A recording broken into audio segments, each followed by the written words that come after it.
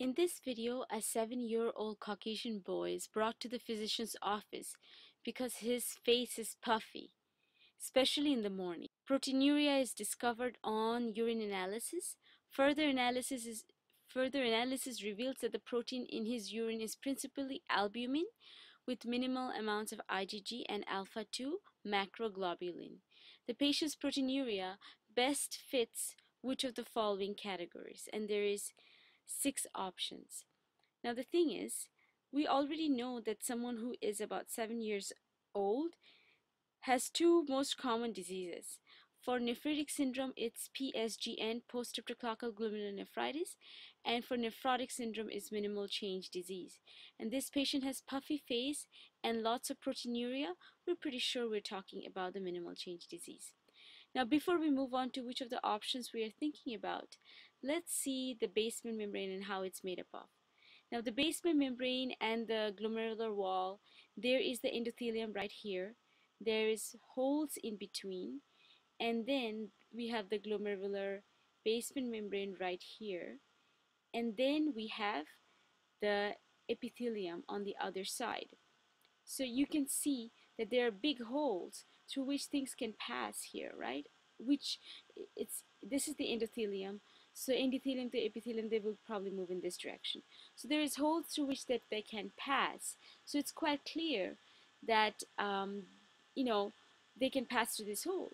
But at the same time, we know that there is charges over here, the negative charges of the glomerular basement membrane, which is going to repel something even though they're small enough to pass through the holes, right? So albumin, they are negatively charged. Glomerular basement membrane is also negatively charged.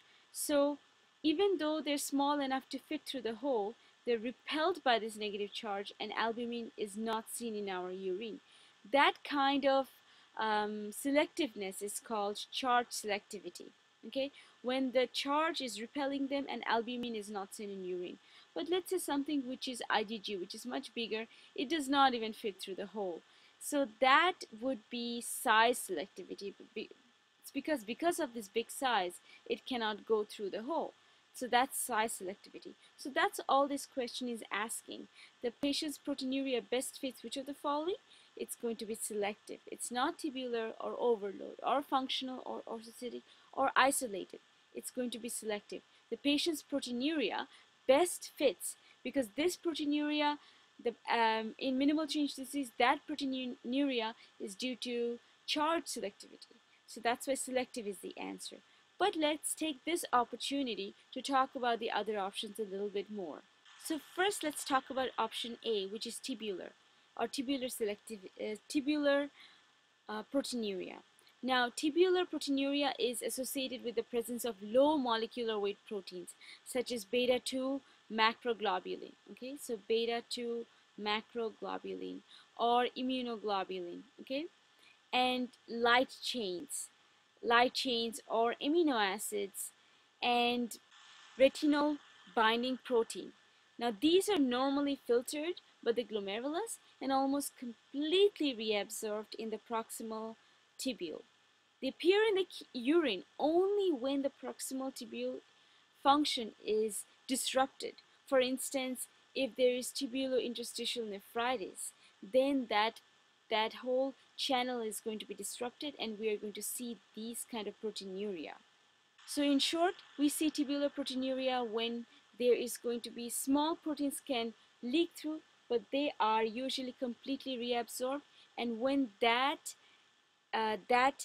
reabsorption is kind of defected or disturbed, that's when we see tubular proteinuria. So for choice A, the problem is really the tubules. The tubules lose their ability to reabsorb. As a result, we end up having protein in our urine. Now let's talk about choice B, which is overload.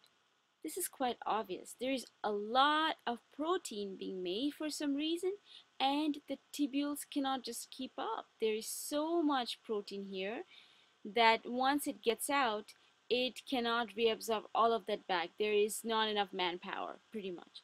So proteins of low molecular weight are normally filtered by the glomerulus and reabsorbed at the proximal tubule, When the low molecular weight proteins are produced in greater amount, the reabsorptive capacity of PCT is exceeded and overload of proteinuria occurs.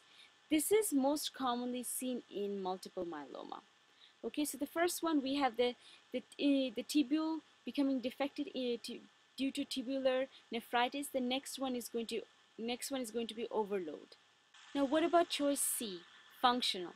Now, functional proteinuria is caused by a change in blood flow through the glomerulus, precipitating factors, for example, exercise, high fever, emotional stress, cold exposure.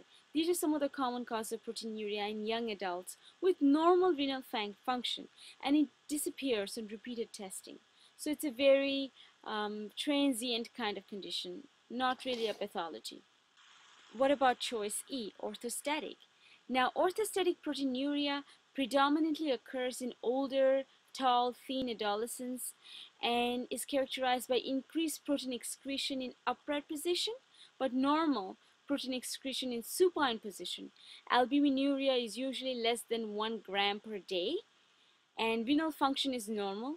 Overnight collection of the urine reveals normal albumin excretion. So this is just, if they're standing upright, they lose more protein. If they're supine, they lose less protein. This is, again, not pathology, something that we just observe through experimentation. But the point is, in this question, we were talking about minimal change disease being selective.